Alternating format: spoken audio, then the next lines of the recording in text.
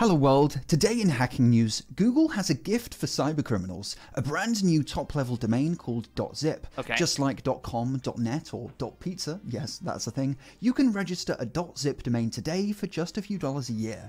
By the way, I haven't got rid of my screen tearing, so you know what? You guys can all go yourselves. Trust me, I'll get to Sway at some point. Okay, at some point I will get to Sway.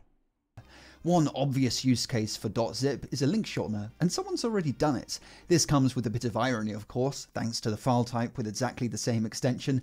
You have zip files which expand, and now you have zip links which also expand. However, Is that irony or is that serendipity? That's not irony. It's a disaster. No, I'm pretty sure that's not irony. It's neither. Yeah, I guess it's not neither because it's not serendipity because it's not a coincidence. So it's not even dramatic irony. It's not irony at all. Right? Like, I'd say the only irony would have to happen is that if you got a zip URL, the only irony that would exist is that a .zip URL is longer than all other URL shorteners. So it is actually the least shortening of all URL shortening. So the thing in which is supposed to make it short and sounds like it's supposed to be the fastest and shortest one is actually the longest and least good one. That would be irony. But this is just a pun. there is a price to pay for this minor amusement, and that's because cybercriminals are going to love .zip domains. Okay, why? For example, and this is wild, let's say you receive a perfectly innocent email from a family member containing some photos, but importantly, with the file name in the email. Because .zip domains are now a thing, that file name becomes a link. A bad actor could register a bunch of common file names, so that if you mistakenly click the link thinking you're just downloading the attachment, you're sent to the website familyphotos.zip, which auto-downloads a file of the same name, within which there are no family photos, just malware. By Google introducing this new TLD... Damn. You know, between that and the fact that AI can now do voice mimicking really, really good, like, old people are getting screwed. Right? Not only are they not going to be able to get their family photos, their precious granddaughter is going to call them, who's apparently been abducted and is crying for help, but it's actually just AI. They're going to get double had in the same day. They're going to get .zipped these nuts and then ransomed these nuts all at the exact same time. Can you believe that people do that with AI? Honestly, I think that if you get caught using AI to scam people by making it sound like their daughter or their granddaughter is ransomed, and you're caught with that, I think you deserve to be hung. That is just so awful. A vast number of instances of people simply stating a file name have potentially been weaponized overnight. And it won't surprise you to learn that bad actors are already jumping on the bandwagon. There's a GitHub repo which has been tracking newly created zip domains. This includes backup.zip, archive.zip, homework.zip, and thousands of others. However, some of these You deserve that. Dude, you deserve that. If you are a college student or a high school student, someone's like, hey, you want to cheat on the homework?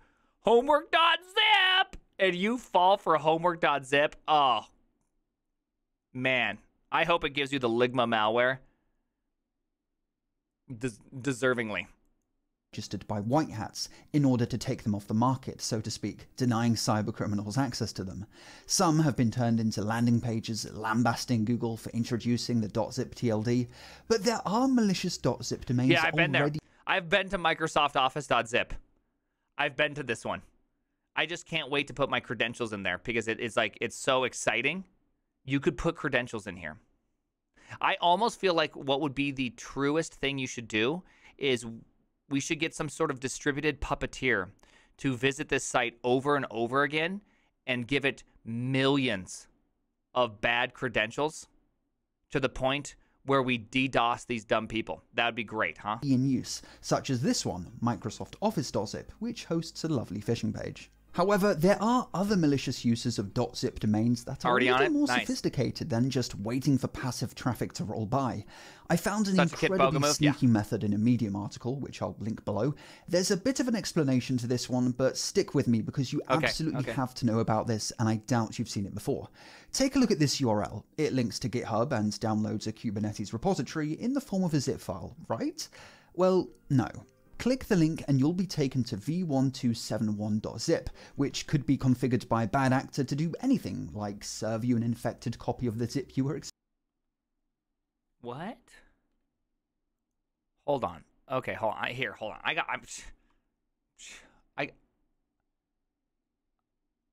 I got a GitHub. So how does that work? So we're gonna go to GitHub archive refs tags that. Okay. So github.com, the Primeagen, TS Ziggy's nuts, archive tags. Is that what it is? Archives tags. Hold on. I gotta see this. Archive or refs tags. Archive ref tags. Archive refs tags at yourmom.zip.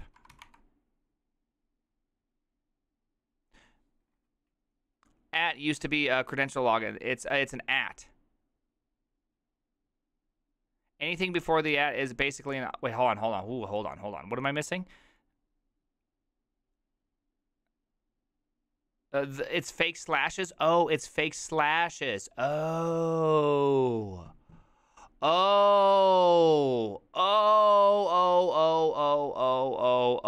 Yeah. Okay, keep watching. Yeah, I'm dumb. Okay. I see what happened here. Click the link and you'll be taken to v1271.zip, yeah. which could be configured by a bad actor to do anything, like serve you an infected copy of the zip you were expecting. But what's going on here? Clearly the domain in the URL is github.com. Yep. Let's dissect this. You'll see an at in the URL just before the zip domain. Now you get the whole, This is a big red flag and is a sign that the link is taking advantage of a little-known feature of URLs called user info. This parameter can be used to specify login credentials for... Damn. You know, just looking at that, it still blows me away. Like, this is legitimately little known. I mean, it is a fairly... I mean, when people say little known, you got to understand that this individual chat has probably SSH'd more, like, statistically. Type 1 in the chat if you've used SSH. Go ahead. Type 1 if you use SSH. Yeah. That looks nothing like the real world. I want you to know. My mom doesn't even know what SSH is. Okay? I'd have to go put my SSH keys on your mom's computer if she wishes to SSH into anything. Okay? Feel me? You feel me? Okay? Okay. Calm down now. Okay? Calm down now. For a web application. And, Coding with Lewis, I agree. This editing is incredible. This is what I yearn for. But at the same time, I don't yearn for it. So you're automatically authenticated when you're sent to whatever comes after the @. However, this feature of including login credentials in URLs is more of a legacy feature and isn't really used much nowadays because people quickly realized that including plain text credentials within a URL is pretty bad for security. Nevertheless, the feature lingers in modern browsers. So in our malicious URL, everything before the @ is treated as a user info parameter, and you're really sent to v1271.zip instead. However, something still doesn't add up. I mean, the link to this very Medium article includes an @ to specify the author of this article. So why doesn't this invalidate the medium.com part of the URL? This is because when the browser sees a / character in the URL, it treats whatever comes after it as a path. So you can't really just take any URL and tack on @arbitrarydomain.zip and expect to be sent there. Our malicious link, however, accomplishes this through the use of a certain Unicode character that looks very similar to a /, but... Dude, Unicode was a mistake. Okay, the fact that there's like that whole Greek question mark, that's a semicolon. And now slashes that aren't slashes. Okay, I don't get this. Okay, it feels like my world is falling apart constantly with Unicode. Okay, if we could just go back to just non-Unicode days. Okay, ASCII is beautiful. Okay, it has all the characters we ever need, including decimal 30, record-breaking space. Okay, that's all you need. It isn't. Compare the slashes in our malicious URL to the slashes in an innocent URL. They're at slightly more of an angle, but it's not enough of a difference to set off alarm bells. This all makes possible hyper-convincing phishing links. The only giveaway that something just isn't right here is the true domain appearing in the bottom left when you... It's not just that, the kerning is all off. Did you see the... Look at that. Look how bad the kerning is. Okay, well, at least you can kind of visually tell that something's effed up. Kerning is a really hard thing. You know that we had production issues at Workiva, it used to be known as Web Filings, because of the interrobang. The interrobang, okay? Kern these nuts is what I have to say to kerning, okay? The way that something just isn't right here is the Hey, true kerning. domain appearing in the bottom left when you hover over the link, and the fact that some fonts do make the fake slashes look slightly odd. But other than that, there isn't even an opportunity to realize you're being sent to a malicious domain, because as per normal download link behavior, the If someone ever sends me the email, download Kubernetes, I'll know. I'll know right away that whether or not the link is malicious, the intent is clearly malicious, okay? Someone trying to get me to learn Kubernetes via email? I don't think so, okay? Suspicious, sus. Okay, you should just know by now that nobody is going to be sending you Kubernetes links via email. tab only opens for a fraction of a Ridiculous. second until the download starts. Oh, and if you're holding on to hope that this will be fixed by browsers, don't. A Yeah. Chromium bug report 7 years ago raised the issue of Unicode /lookalikes, and it was decided that nothing would be done. As Really? such, this phishing method isn't new per se, but it's made a whole lot more useful thanks to bad actors now being able to serve the exact file type the victim expects.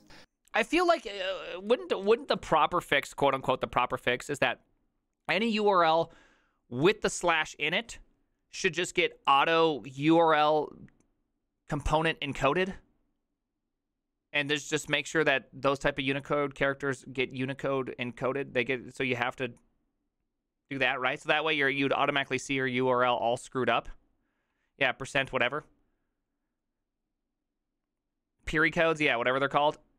Yeah, that happens a lot. It does happen a lot. When I tried to do that @ sign, if you didn't notice that when I tried to do that @ sign, wherever it was, where did I go?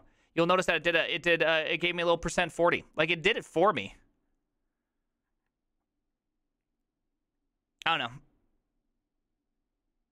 know. It would need to encode before you click the URL. Well, I mean, it kind of, I think, I'm not, yeah, I guess that's true. Yeah, whatever. I don't know. It sucks. It just feels like this is something that Chrome should, like, warn you about. You know?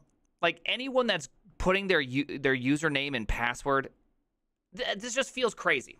This just feels crazy that we've opened up this huge domain. I didn't even know how bad this was. This feels crazy. Google has I'm having published a a hard statement time. defending their new zip domains, in which they said the risk of confusion between domain names and file names is not a new one. They give the example of the .com TLD, which actually used to be a file extension in the early days of Windows. It was similar in function to .exe.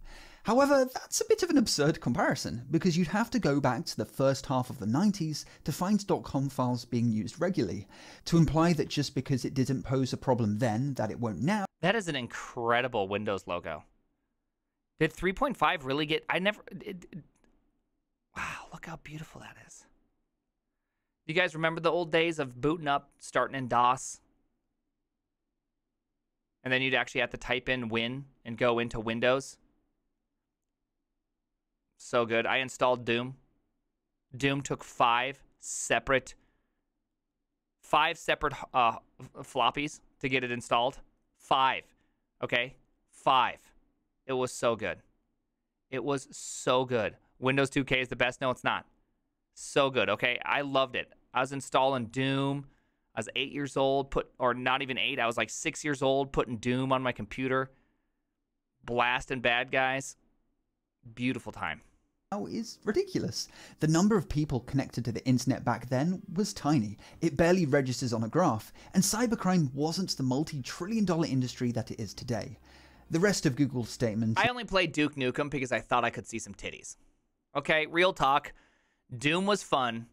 Duke Nukem was for the hope of seeing titties. Okay, when I was a little kid, I was exposed to porn at a very young age. And I truly just wanted to see more titties. That's all I wanted as a young kid. And so that's why I played Duke Nukem. We all know it. Okay, we all know it to be true. Okay, we all know it. Don't even try with me. Doom, on the other hand, you played because you wanted to kick some cacademon's ass, okay? Little cacademons. Ooh, or whatever sound they make. Ooh, ooh. They make that stupid sound. You just want to shoot them with a rocket launcher constantly. Ooh. What's that dumb sound they make? Oh my goodness, I just hate it. Here, I'll manly up my voice a little bit.